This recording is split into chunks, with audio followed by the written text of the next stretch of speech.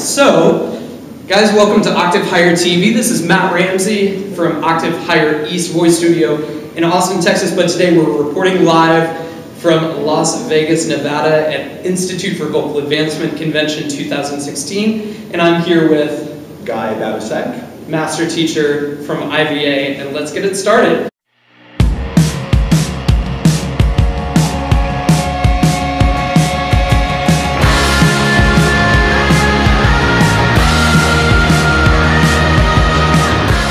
So Guy, I've got a couple great questions for you. I hope so too, because I feel like just in general, I get a few of these questions quite a bit from students, and as kind of a disclaimer, I think a couple of them are very technique-based, you know, what can I do besides these vocal exercises to help me with this specific thing? Some of them are more specific than others, but I'd be interested to hear your opinion as to whether you kind of reinforce, oh, you just need to practice this more, or whether it's, you know, there are other things that you can do besides just, you know, the vocalese that we work on in voice lesson. This is the first one that kind of comes to mind. This one's from J.R. Scribonic.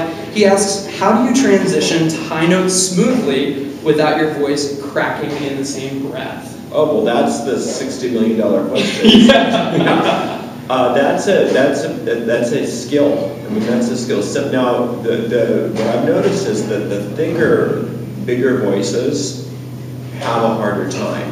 The thinner voices, like the real high tenors, the real high sopranos, their chords are so small, their instrument is so small that they tend to have less of an audible break. But the bigger, the thicker, and sometimes the more professional, potentially professional quality of voice, the harder that break area is, especially at that first passage area. Yeah. With guys, with him, it's probably around somewhere between a middle C and an F natural above that. And the way that you do that is through practice, and you have to practice the right way. You can't just practice whatever. There are specific methodologies you have to if you think about it, there's two basic mechanisms of the voice. There's the lighter mechanism and the heavier mechanism, the chest voice and the head voice.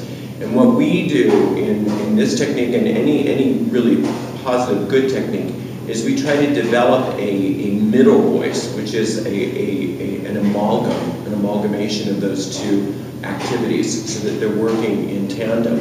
And it's very difficult because they are very antagonistic towards one another. Yeah. So the other thing too is that the little muscles responsible for the inner edges of the vocal folds coming together, which enables a smooth transition, are muscles that you can go your entire life without ever even knowing exist, let alone use, let alone build, let alone coordinate. So, and then the muscles that want to interfere with those are things like swallowing muscles, yawning muscles, chewing muscles, you know, articulating muscles, stuff that we use so much, that are so strong, they're so coordinated. So to say, well, wow, how come I can't just sing from my low notes to my high notes without a break? It's because it's hard. It's very, very difficult, and it takes a lot of specialized training. And you can't usually get it in just singing songs. You need a decent teacher that really knows what they're doing to be able to zone in on why that voice is having trouble transitioning, and giving the student specific exercises that will address those tendencies and work on them and practice them daily and conscientiously the way that your teacher has taught you to practice them. And little by little, over time, just like learning how to do a pull-up or learning how to do a sprint or learning how to hit a ball with a bat or learning how to do a touchdown, it takes time. Now, one more thing. I know this is a long-winded answer. No, it's a hard question to answer. But a lot of these exercises that we use are the gym exercises. Mm-hmm. And what everybody wants to do is the sport. Right. But they don't want to do the training. And that's like saying, I want to be a great ballet dancer, but I never want to go into the ballet bar. I never want to learn how to do a plie. Right? I want to be a concert pianist, but I never want to practice my scales. Sorry, it doesn't work that way. You got to train. You got to do the gym exercises before you can do the sport. It's beautiful. Great analogies at 11 o'clock in the morning over here. Sleep deprived. Yeah, sleep deprived and beautiful answers. This is what happens when you've got 10,000 hours of teaching time under your belt. This next question is from Craig Nye. He asks, and maybe kind of along the same lines, and I think that this is an interesting question because it's such a frequently asked one. How long should I expect it to take before I'm a world-class pop singer? Well, it depends on first of all, how you define world-class pop singer. Okay. I mean, some people would, consider Adam Lambert a world-class pop singer. Other people might consider, what's his name? Somebody that's not as technically great. Somebody else. My brain is fried. Okay. With an Adam Lambert, he's 28 now. He started lessons when he was 12. He studied weekly. He practices daily. He still takes lessons. So it never stops. But I would say, if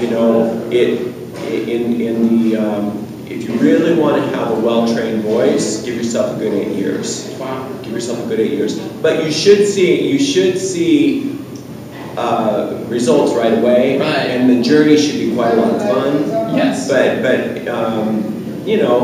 after a couple months, you're going to notice that you do things really well. After the first year, you're doing better. After 2 or 3 years, it feels like, wow, this is a lot more secure. But after 8 years, you're really, really doing well. Now, a lot of people are very successful pop singers long before they get, if they do ever get, technically very, very good. And I'm thinking in terms of like Natalie Cole. Yeah. She had a very, very big career, but she wasn't singing very well. And so she went and started training, and she said that it was as if she didn't know how to sing anymore for about a year. Wow. While she was doing it. But then she retrained her voice, and then she won the Grammy for Unforgettable. Listen to Madonna. If you listen to those old recordings of Madonna, I mean, she was very successful. Right. And so if that's what you call world-class, meaning successful, you don't even need voice lessons sometimes. Right. But then when she started getting good and actually being able to sing, that took her another 6, 7, 8 years. Wow. And she's not the most vocally gifted singer in the world as far as technique, but boy, she's pretty respectable. Yeah. What about Red Hot Chili Peppers? Anthony Kiedis started out, he couldn't even match pitch, but he was highly successful. Right. Horrible. It was painful listening to him. From a technique perspective. Oh, and even his fans would say, "Ugh," in concert. But now when you listen to him, he's actually really good. Wow. He can actually sing. Yeah. He took time, but that took him another 6, 7, 8 years. That's beautiful. Yeah. And one thing I absolutely love about the IVA technique that we teach is that within that first lesson, oftentimes, we meet kind of that lesson goal, really, really quickly. Okay, you were so heavy, and now we're able to kind of thin that out, and now they can sing much higher notes. Is that a finished voice in itself? No. It's a step. I think it's important that you said that, because what happens at that first lesson is sometimes your thinking process is so far over here, and we give you a thought process that puts you way over here, that's closer to where you want to be, and it seems like, whoa, this is such an amazing technique. I am so much better as a result of this in just one lesson. Right. And then the next lesson, there's not that big of a switch because you're already thinking with the right terms. So it's not that you're not doing as well, it's that now you have to build on the new concepts that you got. Right. So sometimes it seems like it's a real dramatic change right away, and then it'll pull back because you have to actually build that. Yeah, and how do you encourage your students to keep going along that journey if it's a really dramatic beginning to that journey, and then each lesson is maybe a little bit less dramatic? I liken it to having a puppy. When you first bring a puppy home, it's dramatic. It's a change. Yeah. Okay? And then everybody else that's not living in your house will come back the next week and say, wow, your puppy has grown a lot. And you say, really? I didn't notice that. Because you're with the puppy every day. Right. So sometimes my student will come back the following week and will say, whoa, that's so much better. And they say, I don't hear it. Because they're with their voice every day. Right. So they're probably doing better than they think they are. It's beautiful. I love it. God, your analogies are so good. good analogies before noon. And finally, I hope this would be maybe a little bit of just a pop it off the top of your head. Maybe. But Craig also asked, yeah, maybe. Craig also asked, who are some current popular singers to listen to that have good range based on technique? Adam Lambert is one. He's really, really good. I think Beyonce, especially in her more melodic stuff, is really good. I think she does a good job. What's her name? The British singer. Sorry, not Adele. Not working. No, not Adele. But Adele's doing something right professionally, because I mean that's a phenomenal success. It's a phenomenon. So while I don't agree with her technical choices, I like her music, I like her style, and I love her. She's just a beautiful person. I love her. But I'd love to get a hold of her and just say, can I work with you? Because we could go far together. Right. Because it's funny, because people in my generation, what people considered the best pop voice was Barbra Streisand. Right. In this generation, they think the best voice is Adele. Right. But that's a very different idea of what good singing is. Right. Not to detract from her. I'm very happy for her success. I really, really am. It's a good thing. The one thing is, she's bringing back the piano-based ballad. I mean, she just stands there and sings. It's not auto-tuned. It's not a bunch of weird stuff. It's, even though I don't always agree with her technically, I'm very, very supportive of her. She's authentic in a lot of very ways. Authentic. Yeah. Yes, and I love her. Beautiful. Yeah, Jade, what's her name? The girl, she's really good. Oh well.